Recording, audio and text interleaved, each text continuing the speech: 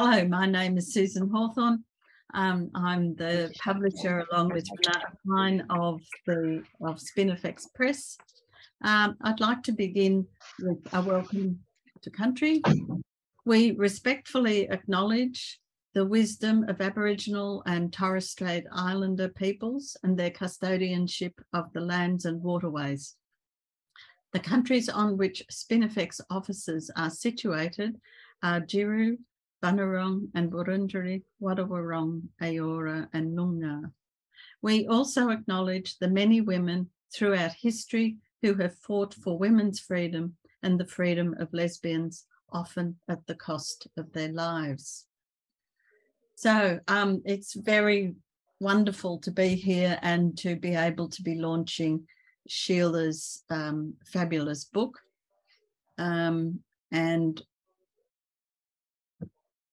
so I'm just going to now begin just by introducing our speakers for this evening. Betty McLellan and Anna Kerr are the two launchers. Betty McLellan. Now, Betty has been in my life quite a long time. And I can't actually remember when we met, but it has to have been early 1990s or late 80s. And Betty has been an incredible activist in Townsville and also is the author of a number of different books, among them Beyond Psychoppression, Help, I'm Living with a Man Crossed Out Boy, Unspeakable, and also Anne Hannah, which is a biography of her grandmother. And Betty used to run a listserv and called Feminist Agenda, which kept us all in touch. That was the days before social media. So Betty, I'm going to hand over to you now, and then I'll introduce Anna when we get after your talk. Thank you, Susan. I've just unmuted myself. It's just really good to be here. And look, I'll tell you, anyone who's read this book, this is a really great book. And I do want to thank Renata and Susan from Spinifex for giving me this opportunity to speak about it at this launch. It's a privilege to talk about Sheila's book. And I love the title, Sheila, Penile Imperialism, the Male Sex Right and Women's Subordination, because that's exactly how it is. Yes, it's male privilege. Yes, there's coercive control. Yes, consent is important. All of these words have entered the language these days, and that's good. But Sheila reminds us that it's much more than all of that. There's a never talked about male sex right. Now, for decades now, I have been appalled, as have many of you, I know, by the fact that often when a rape occurs, the man, the rapist, is left out of the equation. A woman has been raped, we hear. But there doesn't seem to be much interest in asking by whom, or how does this happen in a civilized society? These kinds of questions aren't popular. In fact, unless the victim is determined to lay charges, the whole sordid event just disappears out of sight. And why? Because the male sex right is presumed and accepted. Men doing what men do. And that's the end of the story. But this book says, no, it certainly is not the end of the story. Every incident of rape, every incident of sexual harassment, every industry that thrives on the exploitation of women by men, that is the prostitution industry, pornography industry, the trans industry, every sexual fetish, the normalizing of sexual violence must be interrogated. That's what this book says. And its role in the subordination and destruction of women must be revealed. That's what it's about. It's certainly strong stuff. Now, look, I want to mention Kate. We don't know her last name, but all of us who are Australian feminists remember the story of Kate, revealed just a couple of years ago. When Kate was 17, she was brutally raped by a man in her circle of friends at university. Her alleged rapist, Christian Porter, was 18. She was 17, he was 18. Porter was a brilliant student who went on to become Attorney General of Australia when he was 47. Kate also was a brilliant student, from what we're told, and she spent her life in and out of therapy. From bits of the story we know, she hadn't told anyone about the rape until one day in her 40s, she'd had enough. She wrote it all down, sent it off to selected politicians, and then killed herself. Now, this is a real live example of how the male sex right it not only subordinates women, but it also destroys women, as Sheila points out so clearly. Now, you know, parts of this book I found really hard to read because I never want to confront the fact that there exists, for example, a pedophile liberation movement, or I also never want to confront the fact that there is the normalizing of sexual violence through sadomasochism, bondage, and so on. Oh, of course I know such practices exist. Of course I do. But I find them too difficult. However, Sheila forces us to confront them because they do exist. And as feminists, we cannot look away. Now, I want to spend a moment now focusing on my own profession, psychotherapy, because throughout the book, Sheila does such a good job of exposing how complicit therapists and the therapy industry have been in supporting the male sex right to the detriment of women. The so-called sexual revolution of the 60s and 70s was lauded at the time as being something wonderful for both women and men. All consenting adults were encouraged to explore their sexuality. And the role of therapists was to help people do away with their inhibitions and really get into it. Except, as Sheila points out, the sexual revolution turned out to be pretty one-sided. Men were freer, men were bolder, and what we saw was sexual harassment was rife, date rape, acquaintance rape, the demand for prostitution grew, men's consumption of pornography went through the roof. That was the sexual revolution. And what about women? More and more women were consulting therapists during that time, or since that time, I should say, distressed about the fact that they didn't want to participate in the extreme kinds of sex their porn-saturated partners wanted. And of course, most therapists saw their role as helping women find ways to enjoy their partner's newfound sexual freedom. The male sex right was accepted as a given, and if women would only adapt to it, they could enjoy it too. Now, that was the therapist's role, is to try to encourage the woman, unless the therapist was a feminist, in which case she would say something like, look, if you don't want to participate in his sexual exploits, then you must not do it, and so on. Feminist therapists had a totally different role from what we were supposed to be doing during that time. Now, toward the end of the book, Sheila has a chapter called Transvestism and the Erasure of Women that you really must read more than once. After all that we feminists have fought for, all the battles won, all the goals achieved, now through the trans movement, supported by big money, the medical and therapy industries, politicians, universities, and so on, the aim is clearly the erasure of women.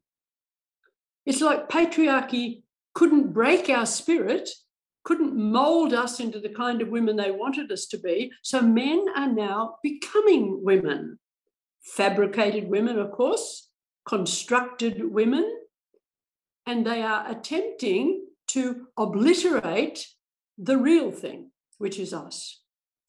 Gender, that is the socially constructed characteristics of what it means to be male and female, the socially constructed characteristics, is now being promoted as much more real than sex. That is the sex of your birth, your XX or XY chromosomes. It's madness. We all know that. It's madness, but here we are, having to contend with our language being changed and our space invaded. Sheila refers to a linguistic minefield. Jobs are lost, reputations destroyed if you happen to use the wrong pronoun, or if you dare to say mother and breastfeeding. And women-only spaces, spaces we fought for because we had ample evidence that women were not safe in mixed-sex spaces, are now being invaded by men. Toilets, changing rooms, women's prisons. Sheila gives examples of women refusing to use same-sex toilets and instead queuing up to use women-only toilets. Women are fighting back against the male sex right. And in the final chapter, Sheila gives us hope. Feminist resistance. It's so gratifying to know just how much is being done around the world to resist this renewed attempt at subordinating women even further.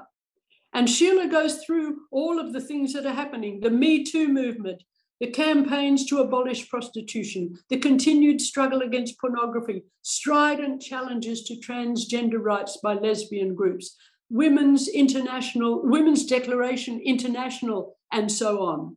There is hope in the strength of our resistance, as Sheila reminds us. So let's never lose hope. I commend this amazing book to you. As we have come to expect from Sheila Jeffries, Penile Imperialism is the result of comprehensive research and a deep passion for truth and justice. And it's eminently readable. So thank you, Sheila. Thank you. Thank you, Betty. It's lovely to hear you speak. Our next speaker is Anna Kerr. Anna runs the Feminist Legal Clinic in Sydney. And last year, the Sydney, what are they called? The City Council actually evicted her from the place that she had where there was a supported rent. And it's very difficult when you are knocked about by this particular trans lobby. The other thing is that recently she was kicked out of the Green Party. Again, for the same reason, the Greens have become completely pro-trans. But a very important thing that Anna does every single day is that she puts out her newsletter, which is called Feminist Legal Clinic. And maybe at the end, Anna, you can put up the link for that because I can't see it. And that's very important, and it helps me keep up with everything that is going on, and there is so much going on. So over to you, Anna. Thank you. Thanks very much, Susan. I'm pleased to hear that you follow that blog. I'm never sure how many people do follow it, but it's really an archive for me of news articles. It's really just a news digest, but yeah, some people like it, so it's good to hear. Okay, well, look, this book, beautiful book, love the cover. Despite the disturbing content covered in Penile Imperialism, it carries a very positive feminist message because it suggests that male behaviour is capable of change. Wow. Sheila writes that understanding that male sexuality is socially constructed is fundamental to this book. So this suggests that despite their claims to the contrary, men can choose to act differently, if only they would. However, there are many grim realities covered in this book that I think women must confront if we want to work to compel men to change. The book begins with Sheila recounting the rise of sexology, and with it the narrative that men are controlled by their compelling sexual urges and cannot help but dominate women sexually. The belief that male sexual aggression is natural and inevitable is very convenient in often freeing men from culpability for rape, exploitation, and harassment of women and girls. And these topics are considered by Sheila in detail in chapters 3 and 4. However, we know that men can resist their sexual urges because, as Sheila says, we would otherwise have men raping women in the supermarket aisles next to the breakfast cereals. And we know that doesn't happen. So although they'd like us to believe they have no control over themselves, they can if they want to. Sheila also talks about the liberating of perversions. There's a chapter on the rise of kink and the normalizing of sexual violence. There's also a chapter discussing the pedophile liberation movement, which regards child abusers as a persecuted sexual minority. Of course, they prefer the euphemism minor attracted persons to destigmatize what they claim is an innate sexual orientation outside their control. In the penultimate chapters, Sheila discusses how the fetish for cross-dressing or transvestism has been elevated to being the latest compelling human rights cause. And again, its proponents claim that the urge to dress and present themselves in a feminine manner is deeply rooted in their biology. So bizarrely, while arguing that sexual orientation and fetishes and what they call gender identity, they argue that all these things are innate and incapable of change. In contrast, they claim that biological sex is fluid, with laws now in some jurisdictions allowing for it to be changed every 12 months, or at least for its legal record to be changed on birth certificates, etc. So men, it seems, have claimed the right or the ability to change sex, despite all appearances to the contrary, because it's actually not possible. But they claim that they cannot change the rest of their sexual urges. They cannot change. They cannot, for instance, overcome their urge to coerce, beat, rape, humiliate, and mock women. Those urges, for instance, are uncontrollable. Apparently, these urges are either innate or so deeply based in their unconscious that they have no choice in the matter. So we're meant to believe poor men. On the other hand, the same sexologists appear to put about a narrative in relation to women, which conveys the impression that we are spoiled for choice. According to the sexologists, any lack of enthusiasm or reluctance on the part of women is dysfunctional and can be overcome. Sheila writes how sexology liberated sex from Victorian prudery, only to oppress us with the concept of the frigid woman. It seems we women must train ourselves to be enthusiastic about aggressive male sexuality and to accommodate their fetishes for fear of otherwise being labelled frigid. I think it would be understandable if women were to yearn for a return to so-called Victorian prudery. Women today can't even lie back and think of feminism because they're too busy being strangled or having their anuses violently penetrated. Imagine a time when it was acceptable to tolerate vanilla sex rather than having to endure kinky or rough sex to win male approval.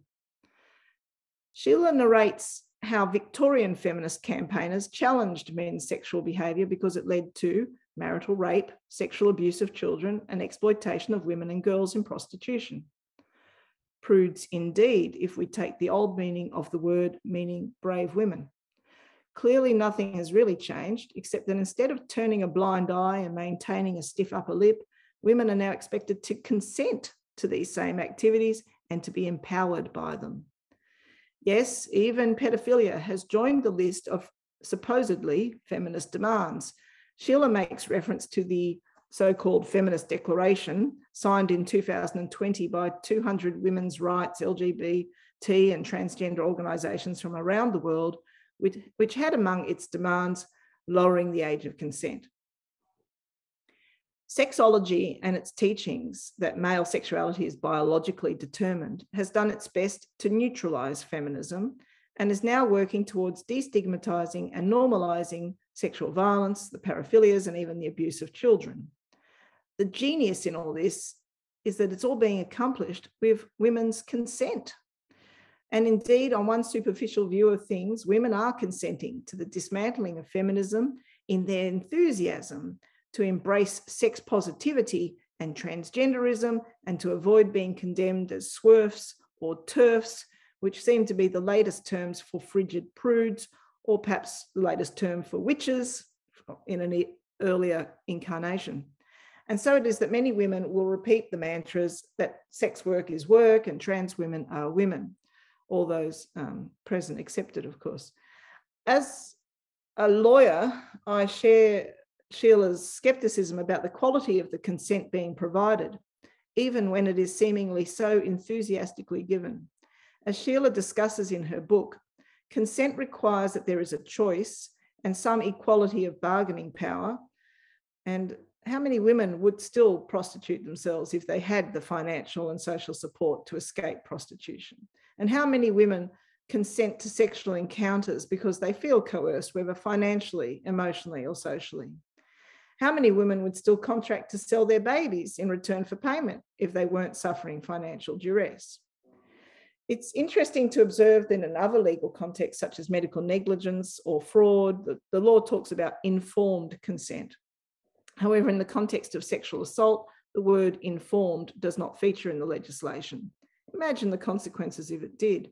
How many women and girls would reconsider agreeing to uncomfortable, even painful sexual encounters if they knew the man had no intention of pursuing a relationship with them or even seeing them again, or was involved in infidelity, or had, venereal diseases? There's so many things that women could be informed about, which there's nothing legally requires for them to know. Contract law seems to apply to all agreements except those that protect women's feelings and welfare. For instance, the marriage contract. Even a fundamental breach such as infidelity is not actionable. There's no compensation for a broken agreement in this area. How many women would withdraw their consent to sex with their husbands if they knew of his infidelities? It's arguable that without sharing this information, a wife's consent is obtained on false pretenses. Without this information, a woman is also unwittingly exposing herself to an unknown risk of contracting a sexually transmitted disease. It wouldn't pass muster in medical negligence, but apparently within the marriage relationship, it's fine. So I won't go into the various forms of coercion men resort to in manufacturing consent within the marriage, because Sheila does that very well in chapter 2 of her book. But I do think about how many women would remain in relationships characterised by domestic violence if they were offered the financial means and social support to live independently. In the course of my domestic violence advocacy work, I'm often confronted by women who wish to withdraw their applications for apprehended violence orders. They insist that they forgive him and they want to have him back. And this is often despite a very disturbing history of assaults against them. And I sometimes ask them whether they'd still want him back if they won the lottery. And suddenly their undying love for him evaporates as they imagine happier alternatives. Sadly, I can't give them a winning lottery ticket, and too often they are reconciled with the perpetrator of violence against them. They consent, but is this real consent? Did they have a real choice? If you look at the consequences for many women leaving these abusive relationships, you can find that there is very little choice for many women. Our family laws and our welfare system really don't give women a lot of choice. I also wonder how many women would tolerate a man's cross-dressing if they knew it was a fetish cultivated through extensive use of pornography rather than a deep-seated gender identity outside their control. I suspect that our compassionate instincts are being manipulated in many contexts.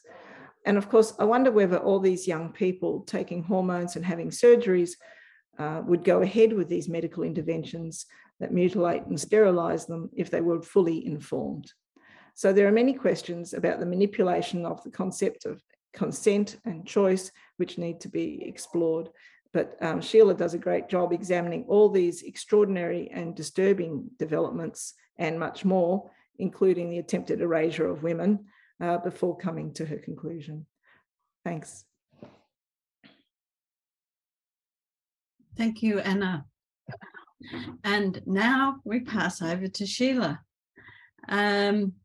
Sheila Jeffries is a radical feminist, writer and activist. She's worked mainly against male violence and for lesbian feminism.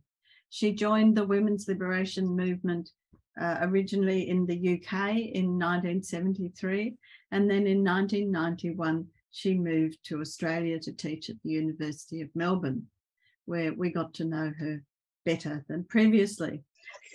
She is now a professorial fellow in the School of Social and Political Sciences. Then she moved back to the UK in 2015, and she's the author of 11 books on issues such as the history of sexuality, lesbian feminism, prostitution, gay men's politics, beauty practices, the threat of patriarchal religion to women's rights, and the politics of transgenderism. Her most recent books are The Lesbian Revolution, Lesbian Feminism in the UK, 1970 to 1990, her autobiography, Trigger Warning, My Lesbian Feminist Life, and now her latest, Penile Imperialism. She's also the director of Women's Declaration International. Sheila, welcome, and thank you for writing such a fabulous book. Thanks very much, Susan. And thanks very much to Anna and Betty for their splendid introductions as well. And it is lovely to be here. And I recognize quite a few names of women who are here, women that I have not seen for a very, very long time, like sort of 20 years or more in some cases.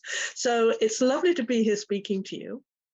Now, I thought, first of all, I should explain where I see the book as coming from. In the acknowledgements at the front of the book, I explain that the ideas in the book come from the thinking of wonderful radical feminists at the time of the women's liberation movement in the 1970s and 80s. So they don't come from nowhere.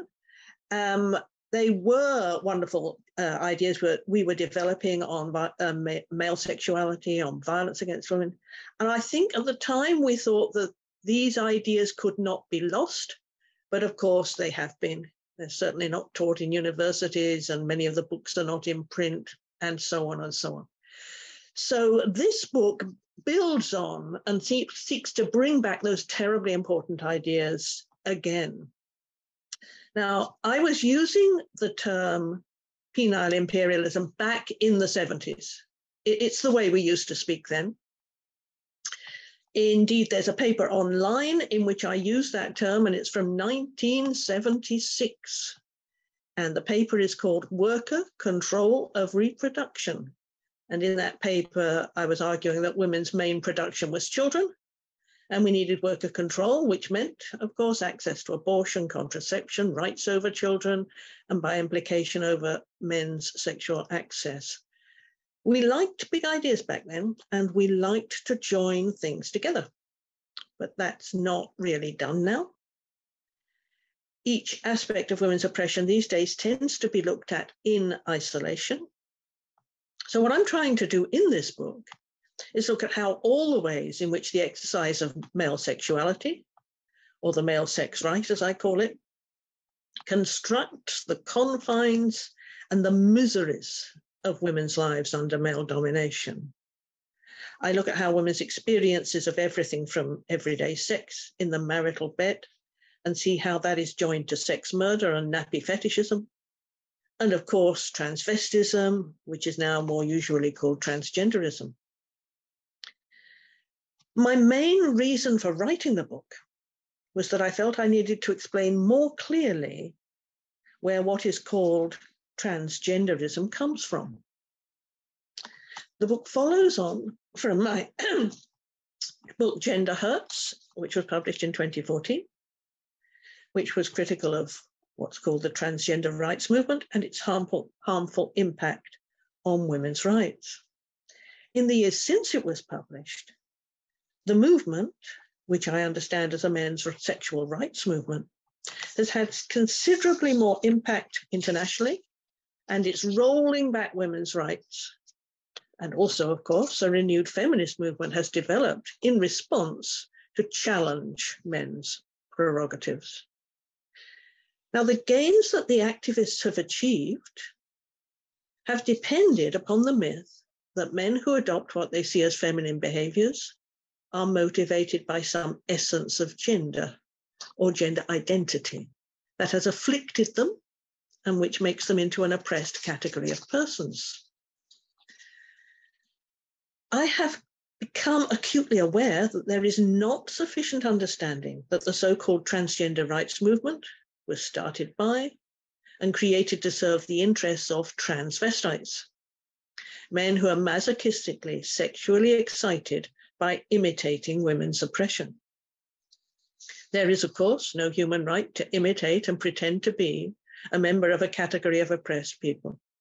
No human right for white people to pretend to be black or able-bodied people to pretend to be disabled. There is no such thing as transgender rights. But unfortunately, there are women calling themselves feminists who say they believe that there is such a thing as true trans. That is, men who genuinely have a gender identity which makes them women. So as well as lots of men who are pretending, there are apparently, they say, some true ones. So I realized that I needed to be clearer about where the idea of transgenderism came from. And in this book, I place transvestism, as it has traditionally been called until the 1990s, within the history of the liberation of male sexuality that's taken place since the sexual revolution, so that the sexual motivation of the behavior is clear. Transvestism, like other forms of what the sexologists once called sexual perversions, and now call, for the sake of politeness, paraphilias, is an expression of what I call here the male sex right. There are, and many others, of course, there's coprophilia, the love of shit, there's coprophagy, eating shit, there's urolagnia, which is the love of urine, there's capillary kleptomania, which is men who cut off women's hair to masturbate into, there's foot fetishism, there's pedophilia, and so on and so on and so on. So it's a great variety of men's fetishes, and the history of transvestism is that that is where it fits, and it was always seen as belonging. The paraphilias then represent more unusual forms of male sexual behavior. Until the gay liberation movement of the 1970s, homosexuality was included amongst lists of sexual perversions. But the gay rights movement was successful in getting homosexuality destigmatized, and the removal of penalties, and it was removed as a psychiatric diagnosis in 1973. Homosexuality is very different, though, from the paraphilias because it's about wanted sexual relationships between adults, and it doesn't have victims. The paraphilias that are examined in this book are forms of male sexual behavior which do have victims and have harmful effects on women's lives. They exist in great variety, and they're serviced and created by pornography. They are assumed mainly to be natural by the sexologists. They're natural, or they've been created by the fact, this is what the psychoanalysts would say, a boy at the age of 5 glimpsed his nursemaid's shoes and got excited, or something of that kind. Feminists have not sought to explain these paraphilias, but I think we must do so. I think also there is a feeling amongst women, understandably, they do not watch pornography because they don't wish to, and it's too distressing. They don't read about sexual perversions because why should they? What have it got to do with them? But I try to say in this book why it's important that we do, because we need to understand male sexuality and how all of these things are linked to the sexual landscape, the frightening sexual landscape that women now find themselves in. The platform for the liberation of the perversions was the sexual revolution of the 60s and 70s. And the liberalization of attitudes is exemplified by a controversial but well-known book published in English in 1966 by Lars Ullerstam, The Erotic Minorities, a sexual bill of rights. So there we've got the first point at which the sexual perversions are called something men had a right to practice. It was originally published in Sweden. Sweden was seen as a sort of the fount of the sexual revolution at that time. Now, Ollestam presents a manifesto for male sexual interests, and he turns them into rights demands, and he rails against what he calls the old moralist cruelty, which created laws to prevent exhibitionists, paedophiliacs, and certain forms of scopophiliacs, that's pornography, looking at pornography, from ever being able to satisfy their sexual urges. And he explains that what were once called perversions must be destigmatized. Now, that is what has happened. In subsequent decades, the development that he saw as so necessary, the normalization of these practices, came to pass as the sexual revolution came into full force. And we got movements to liberate the perversions. We got, for instance, the paedophile liberation movement, which a whole chapter in the book is devoted to the paedophile liberation movement, which was called such at the time, and so on. So the book is composed of two halves. The first half sets out what I call the male sex right in action, and it shows how it creates penile imperialism. I wanted to make it plain that women live under penile imperialism, which is a regime in which men are assumed to have a sex right of access to the bodies of women, and it's delineated by sexologists, the scientists of sex, protected by governments and the law, reproduced in culture and so on. And I said that penile imperialism, a reign of terror, in which men exercise their sex rights in ways which profoundly harm the human rights of women and girls to dignity, privacy, safety, movement, expression, political representation, opportunities, and even to their lives.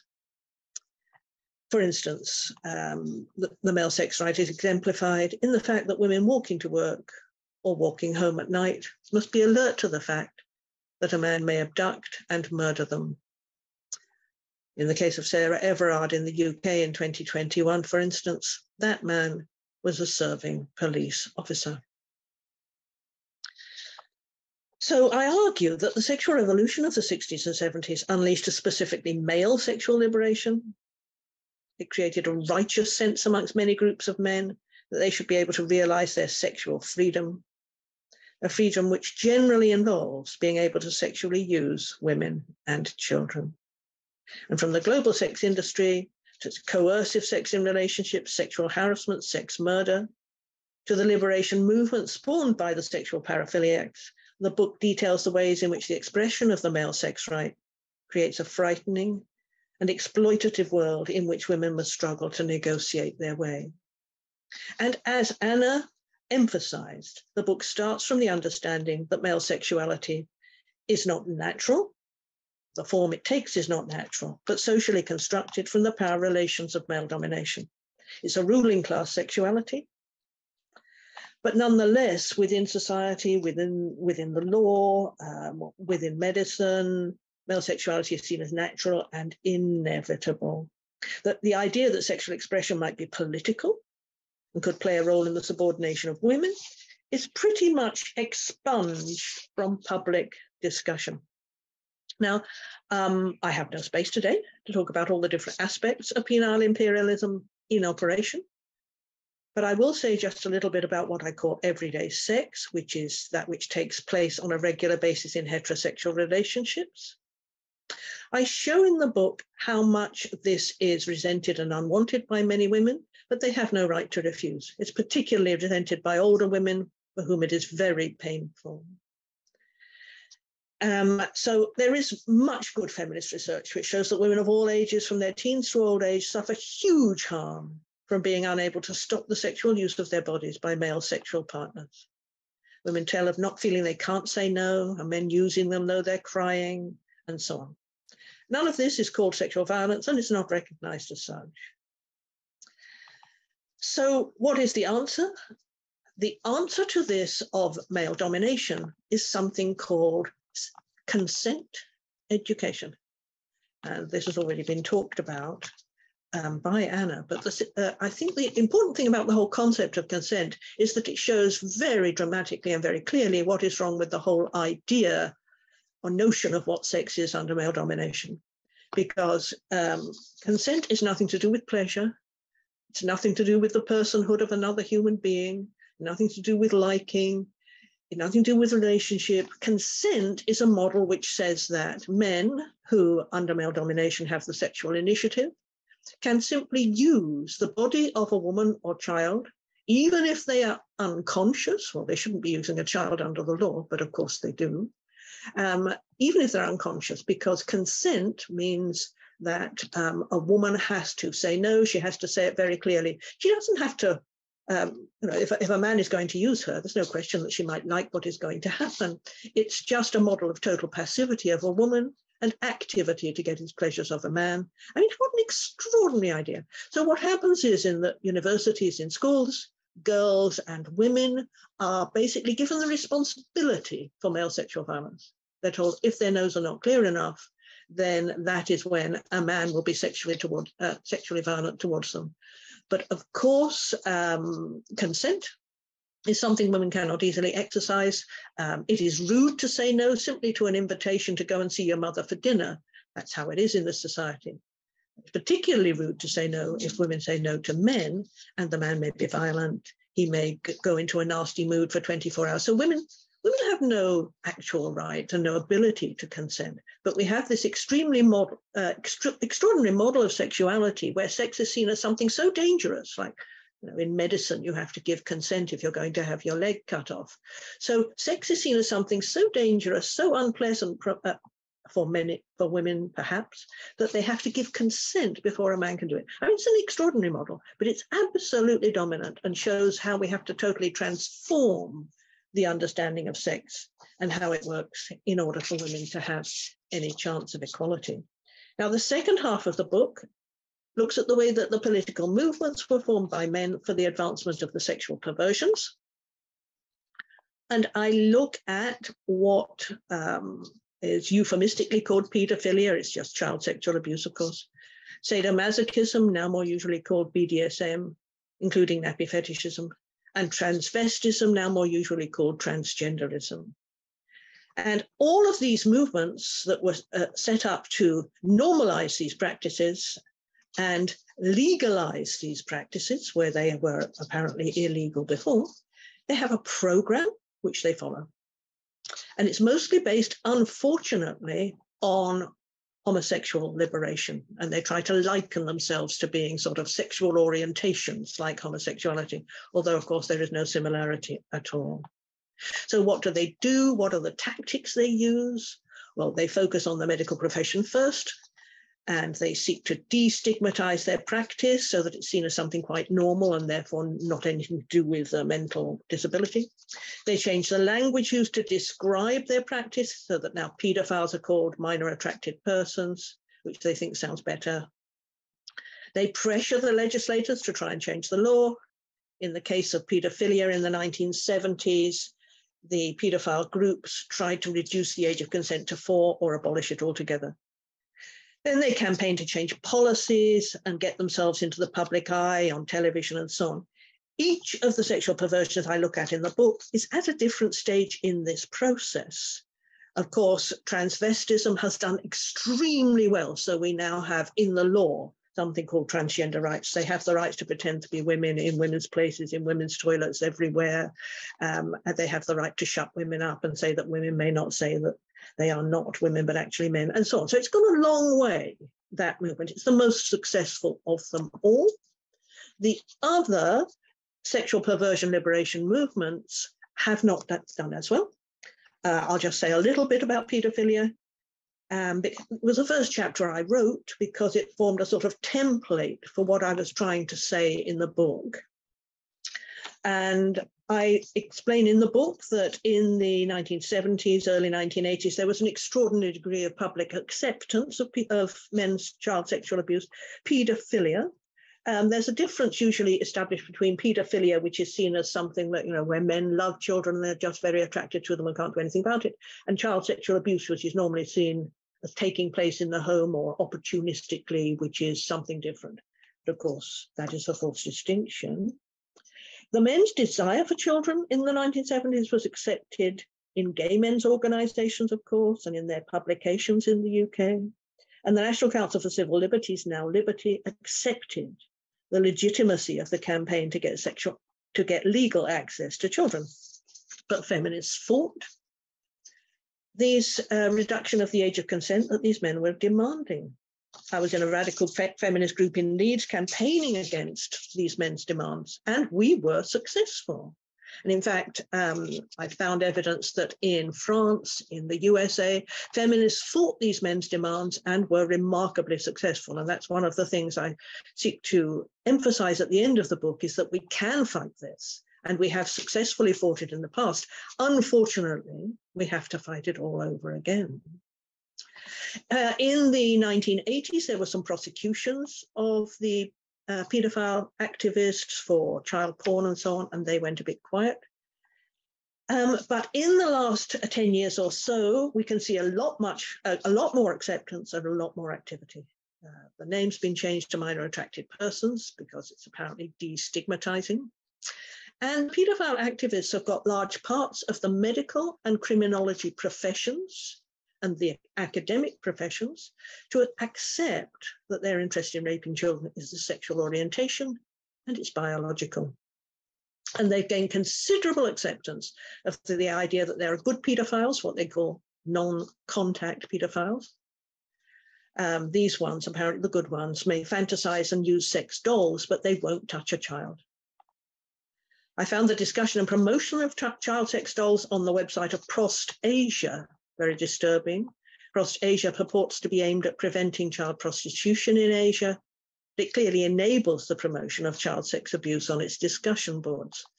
And on its discussion boards, one producer of child sex dolls reassures his customers that in order to avoid unwelcome attention at customs, the doll's genitals could be sent separately.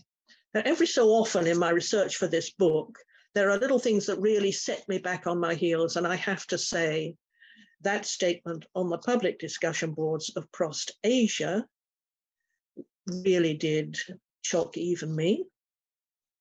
Now, the devotees of sexual use of children, the academic literature tells us, need more social acceptance because stigma may make them offend. Apparently, if they don't feel good about themselves and their interests, they may sexually attack children. But that's quite a catch-22. But this is in the academic criminological literature. It's actually being said. Either we accept the paedophiles, in which case they will not abuse, or we remain critical, in which case they will abuse. I mean, how have we reached this point? So while reading this very sympathetic criminology literature, usually written by women, on the need to accept child sex abusers, I have in my mind an image of a man talking to a neighbor who has a 12-year-old son. Don't worry, he says, I'm a non-contact, minor attracted person. It's a sexual orientation, so I cannot change it, but I am no danger to your Jimmy. This, of course, seems to us absurd, but it is the way that things are going. And we have to work all over again against the demands of paedophiles. Now, I'm not going to describe in any detail, obviously, because I simply don't have time, the other forms of sexual perversion and the sexual perversion liberation movements that I talk about in the book. But what I do try to do at the end of the book is leave the readers with some hope, because the book is difficult to read, as it was difficult for me to read the literature that I had to read to write it. So I thought I need to say something to end on a note of hope. One note of hope, of course, is that particularly as a result of the transvestite liberation movement, there is the development of a new feminist movement, a new really strong feminist movement internationally, which is absolutely fantastic. We're meeting each other. I'm meeting with wonderful women in countries all over the world and working with them on this issue. But also I try to say in this last chapter that we've had successes before, as we did with paedophilia, and as we did in many countries with getting the Nordic model on prostitution, which punishes the buyers, and helps the women to escape so that we can move forward on many fronts. And I'm really hoping that this book will help us to fight back. Thank you, sisters. Thank you, Sheila. Thank you very much. It's wonderful to hear you speak about your book and to give a kind of summary. I know, but you really, everybody, you really need to read Sheila's book. It is possible now to ask a few questions. You can either do so in the chat, where you can raise your where you can write a question, or in the reactions area, you can raise your hand and we'll be able to see you raise your hand. So the reactions area is just to the right of share screen, down the bottom of the thing. At least that's how it is on the computer. So any questions, comments?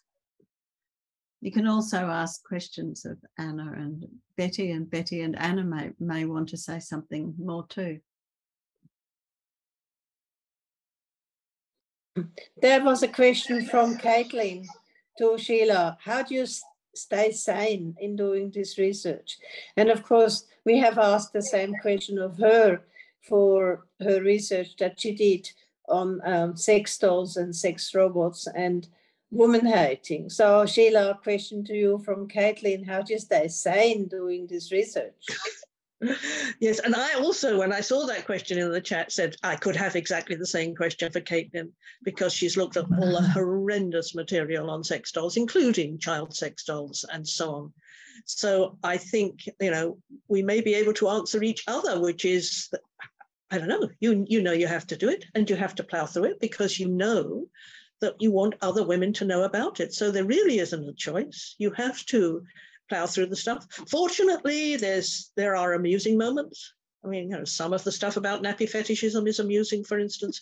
So there are amusing moments when you're going through the literature. And there's also some, I suppose, some pleasure in finding just the most frightful things that you know you're going to be able to explain to people. They say the most dreadful things, and they let, you know, they show who they really are. And that's kind of wonderful. Sometimes I shriek and go, my goodness, they can't have said this. They can't have said this. But they do. It's all out there. And knowing you're going to be able to put that forward and deliver it to people, there is some satisfaction in that.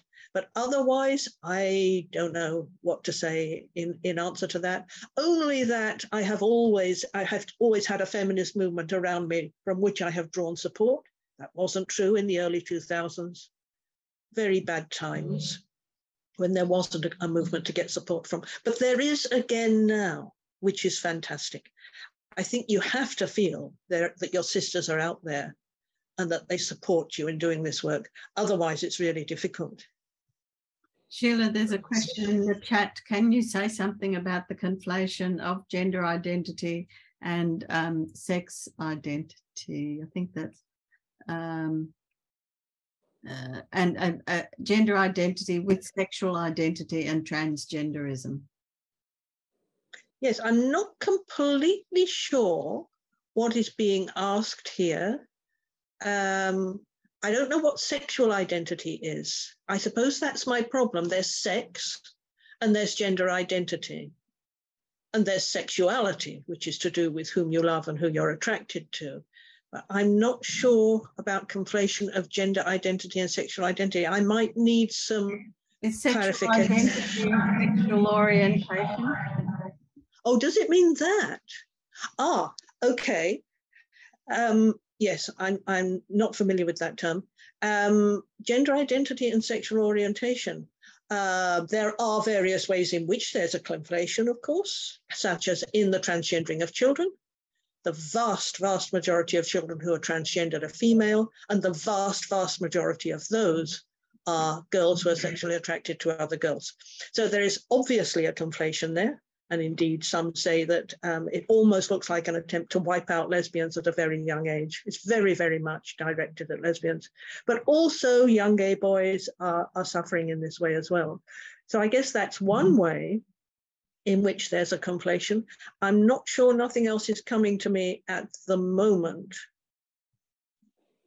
In terms of the way in which the laws are being made, like the self-ID and so forth in Queensland, the governments are conflating gender identity with sexual orientation. They don't seem any difference at all.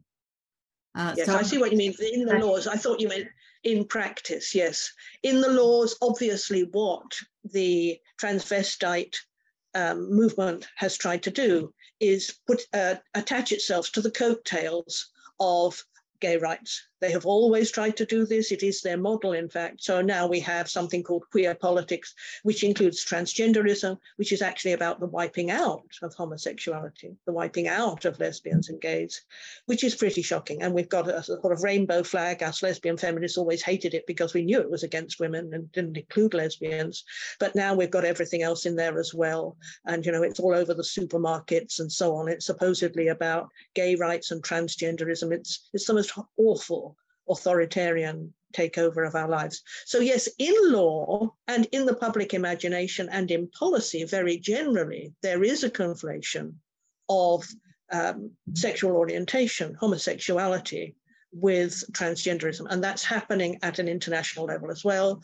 And it's gay activists who are pushing all of this through. So we have the Yogyakarta Principles, which are about both gay rights and transvestism, all in the same document, so that if you actually want to oppose these developments, you can appear to be anti-homosexual, anti-gay rights, because these things are put together. And they are put together, of course, also in the legislation on conversion identity, conversion therapy.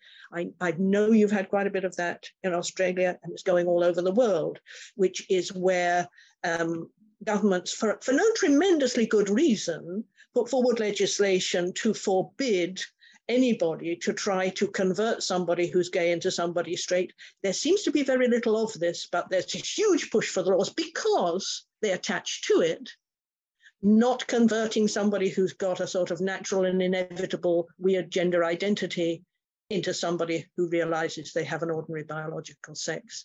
So in that way, they attach those things, and that's very, very problematic. Sorry, I didn't really understand, but yes, that's what's going on, is that actually a movement which wipes out homosexuality to a large extent. It says that your sex shouldn't matter. Gay men should be able to have sex with trans men, and women, lesbians, should have sex with men who say that they're lesbians and so on. Homosexuality after 50 years of gay rights is wiped out. Can I just interrupt for a moment, because Rachel, who is the co-host, needs to put up where everybody can buy the book. So Rachel, go ahead and put up share the screen, because that I hope you can hear this. Yes, here we go. Okay, so that's the beginning, and so you can order directly from Spinifex Press in Australia. That's spinifexpress.com.au. In North America, you can go to our distributors, which is ipgbook.com, or you can go through the various e-tailers, the ones we don't like to mention. And in the UK, you can order from gazellebookservices.co.uk. But again, it is available in bookshops, and it is available through the online ones as well. So yeah, and if you're not in those three places, order directly from Spinifex Press. Thanks. Thank you, Rachel.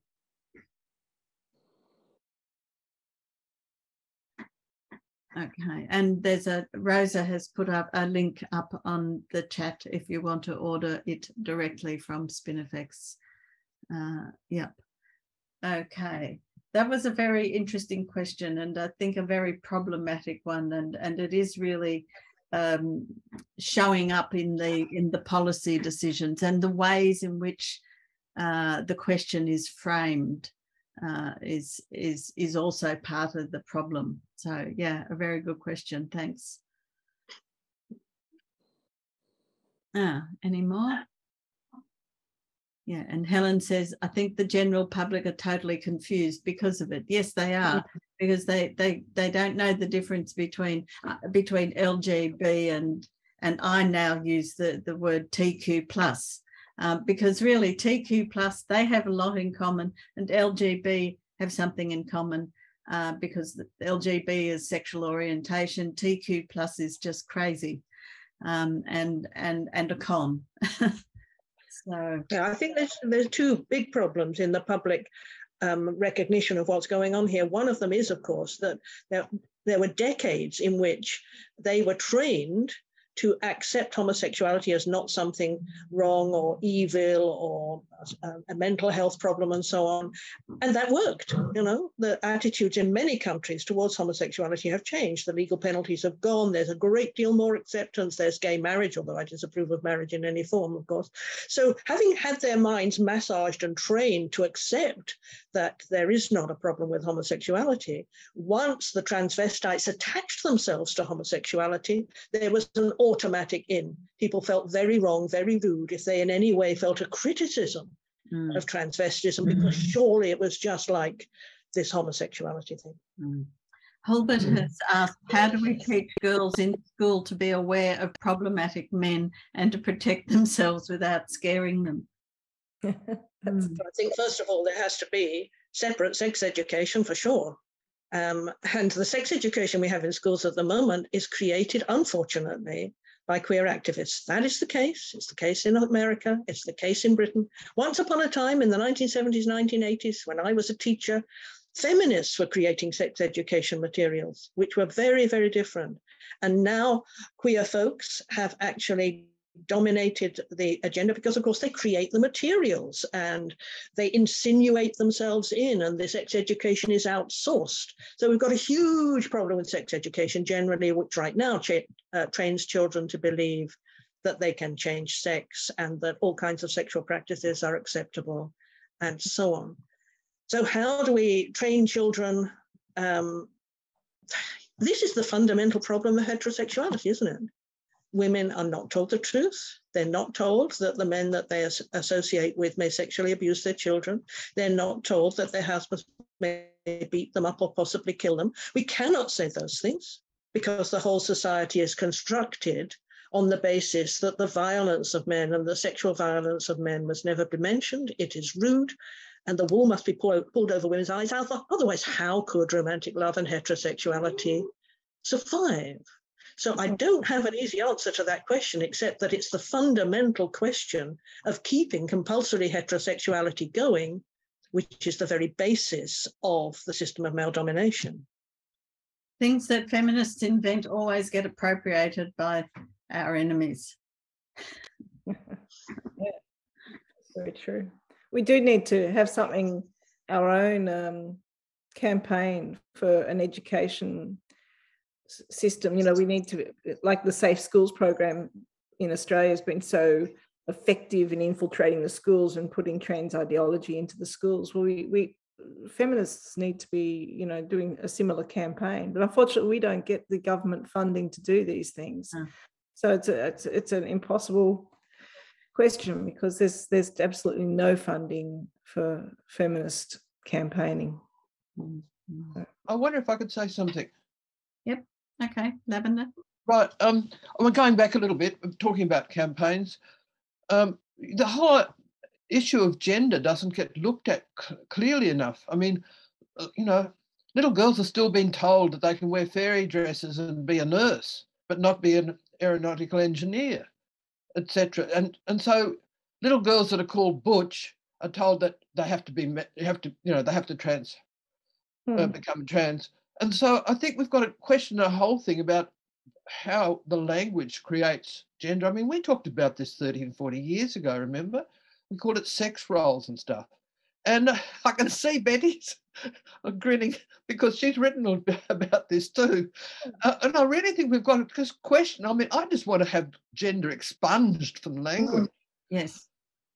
Yeah. I mean, I'll leave it to experts like Betty to get the curricula going. Well, that's the thing, but the gender thing is so confusing to the general public because it was just used as a euphemism for the word sex. So a lot of the time when it's being used on forms, people assume that we almost need to now get rid of the word because it's so confusing. Well, when I'm asked a gender on a form, I cross it out and say sex. Uh, Or of course, I in do digital too, forms. but on electronic forms, it's hard to to find it. do that. and often they're just asking sex. They're just using what they think is a polite word. So we need to sort of educate. I just try to tell people that gender is the socially constructed. It's femininity and masculinity, basically, and that sex is where we're talking about something that's real. You know. But it is true, Anna, that is what we used to say. We used to, with domestic violence issues and everything, we needed a gender analysis. We used to use the word gender like that. Interchangeably. It meant we needed to make sure it was known that men did it to women. Yeah, I know. I still talk about gender-based violence.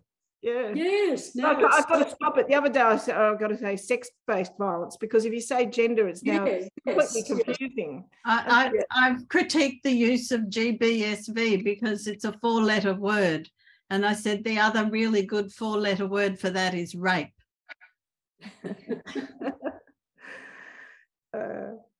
If you actually look back to works from the 70s, feminists were not using the term gender. No. And a lot of us held out for a very long time against using that. We would only talk about sex caste, or sex class, and sex. We never used the term gender. That started coming in the 1980s. The socialist feminists who dominated sort of international feminist development stuff tended to use that term and brought that term in. But certainly in the beginning, we never used it. We talked about sex stereotypes, sex class, and sex caste.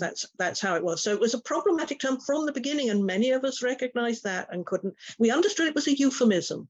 You know, sex is sort of a bit naughty. People don't want to say that. I think it's like masculinity and femininity, and of course that's about sex stereotypes. So gender, it's like being asked, are you masculine or are you feminine, on a form that's extremely absolutely. It's very like the word queer. I was at a women's studies conference in New Zealand, and a woman there said that she used the word queer in staff meetings because it sounded friendlier than the word lesbian. So it's the same sort of thing that goes on in that. And, you know, you get further if you use the word queer, because people always revile the word lesbian. I think we need to issue our own documents with these things defined the way because just like the other side, you know, the trans movement, they issue things, they tell people this is what the language means. You're now a cis woman, you know, they just make in University of Melbourne in the 90s, I remember that our Women's Studies Committee created a document on language, you know, which was all about how you shouldn't just say chairman and so on and so on. And it was adopted at that time and was seen as very influential. Now all this new language has moved in, and we need we need new documents. The universities hate us anyway, but we need new documents to begin from. Well, if you have official looking documents, you know, then you can infiltrate. Yeah. That's what the trans movement did. And in those documents, you can tell people, don't call someone a cis woman because it's deeply offensive. That's right. Okay, Anna, we need to do it. I know you're busy. We need to do it. I have actually started such a document, but then I got a bit busy. But it's something I would like to get back to after we come back from. Yeah, that'd be great. Yeah, so I have actually done most of it, but it still needs a bit of extra work. Okay, well, Renata, do you have something you want to say? Yes, well, that's been a very fascinating discussion. So thank you to Betty and to Anna, and of course to Sheila for your very, very interesting remarks. I mean, having had the privilege, I should say, to edit Sheila's book that Pauline and Susan and I did, it has led us to ever such interesting conversations. And the whole discussion about consent, actually, Pauline thought we should try and have this consent chapter published as a separate paper. We did send it to a few people, but we did not get any responses, you know, surprisingly. But it is a very, very wonderful chapter. I mean, personally, you know, I feel that this book is probably one of the best that Sheila has ever written. It's probably also one of the most difficult to read, but we absolutely have to read it to understand that women will not advance if we do not take seriously what Sheila is saying about the male sex right and how it dominates women, and women let ourselves be dominated. And in the context of surrogacy, I have written a chapter in the latest surrogacy book that says we should go beyond the compassion trap. And by compassion trap, I mean that women are always nice and kind. And of course, we've been socialized into it. You know, little girls get brownie points and are told they're nice if we're kind. We always said yes to everybody. And that then goes on to say, oh, yes, yes, yes, I will bear a child for you and just simply give this child away, which I grew in my own body. So I think the compassion trap really needs to be talked about in feminist circles. And women just have to stop being nice and kind. Maybe that's the next book from Spinifex. That sounds like a great title, Renata, the compassion trap. It is a great title. And actually, I came across it. It's also called the empathy trap by somebody else. But actually, the compassion trap goes back to I only found one reference to the term, which is really quite fascinating. But anyway, it is probably time, well, just to say it again, please read this book. Give it to absolutely everybody as a Christmas present and really read it and do book groups around it, because there's so much important stuff in this book that you have to read it twice, 3 times, 4 times to really take everything in. I think Sheila has just done an absolutely fabulous job in putting this book together. So thank you, Sheila. And so thank you, Spinifex.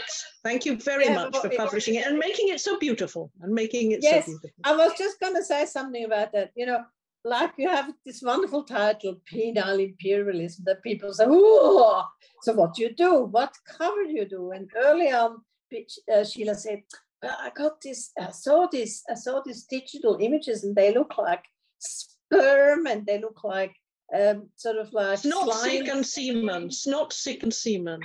Yeah. The 3 that's S's. Right. And I said, all right, then send it. So Sheila sent this image, and then our wonderful graphic designer, Deb Snipson, made it into this absolutely feminist, fabulous cover. It looks really very beautiful. And it's a bit sort of like a put down if you then say, yeah, that's not snot and semen. And I'm glad I didn't realise it was snot and semen. Sick and semen, that's it. I thought it was sort of just the world, but anyhow, yeah, it is, and it really has turned out into a quite a remarkable cover as well. You know, not just beautiful, but also it's really very stunning. And also the combination of the yellow that they did with the green, it brings it all out. So it's actually also a very, very beautiful book. You know, I don't know what you make of this, but it is you want to have it in your hands, you want to look at it. But the cover belies the content, one could say. Yes, that's right.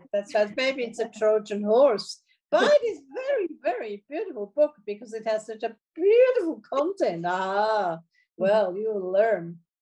So, as I always say, books don't just get made by one person. Yes, there's the author, but then there's a whole group of women in Spinifex who make this book happen. Then the first one I really want to mention is Pauline Hopkins, who I think is here somewhere on the chat. And Pauline and I had many, many good discussions about all these chapters that we're reading. And but it was also a lot of hard work. I mean, the reference list is, I don't know how many pages long, but very, very long.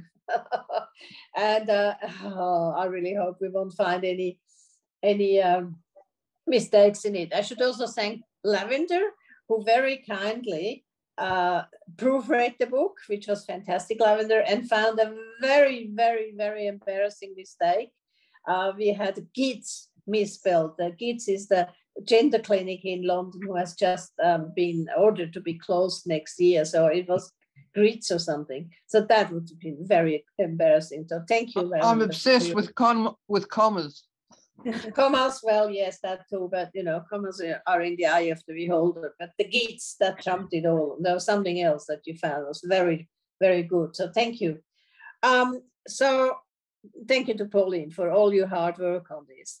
Then, of course, we have our office manager, McLellan, and her companion, Sharon, who's the office warehouse manager.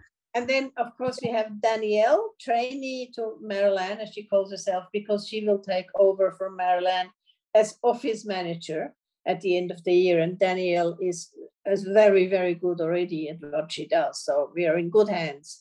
Caitlin is our social media manager and does a fabulous job. And last but certainly not least is Rachel McDermott, who does all the publicity. Now we had an interesting experience for the first time in the Spinifex life for 31 years. We were early enough with this manuscript that we could actually make advanced reading copies, so-called ARCs, in the States. So we had them done at a sort of great, was caused a great sort of like upheaval, but we got them done. We sent them to all the major outlets, the New York Times, all the others. And guess what? We didn't get a single reply, which is, of course, to be expected. But it also actually means, or it told us really that because mostly we are too late. We don't have our books ready 3 to 4 months before they're published. With Sheila's books, we had it ready. We sent it out. We sent hard copies out with all the materials in it. It should have been taken up by at least somebody. And it wasn't. Now, of course, it's going around very well in all the radical feminist circles. In England, we have sent it to the major journalists, etc., Glinner, etc., and of course, Posey. And we will see if something happens in print. We know that the book has a very bright future because it is actually going out very well. And it will be read. And as I said before, please, women, read it. Your life, our life, might be depend on understanding what men are actually doing to women. So just again, my big thanks to Betty, Anna, and Sheila, and everybody else who's helped make this book into a reality. So thank you. And some of you we will see at Filia. And maybe Sheila will come to Australia, who knows, maybe at the end of the year or next year. And then we can do a tour with Sheila up to Townsville. And I'm sure Betty will be very happy to host Sheila. And then we can do it all again.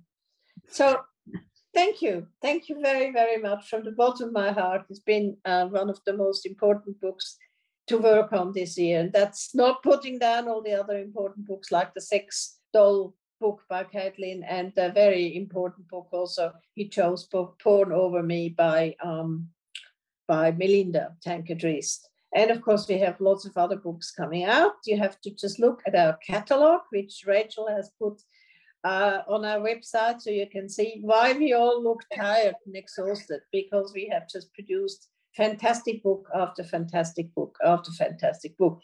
But this has to be my favorite for the year. So thank you very much. Thank you, Spinifex, for all your great work on all those amazing books. Thank you. We can all write on our gravestones, we tried. We were good women and we tried. Because we do. Yeah. Okay, any other famous last words, or should we just all go and leave Sheila to have a nice day and us to have dinner? Yep. Thank you, Sheila, very much. Thank you, everybody, and lovely to speak with Australian sisters. Yes. Thank you. Thanks, Sheila. Thanks, everybody. Thanks, Spinifex. And thank you, Spinifex. See you, Cobber. Thank you. Bye-bye. Thank you. Lovely Bye. to see you all. Bye-bye. See you. Lavender and Bye. Dimone and various others. Yes, that was nice to see Simon. Yeah. Okay, bye. Bye. All right, I'm going to end now.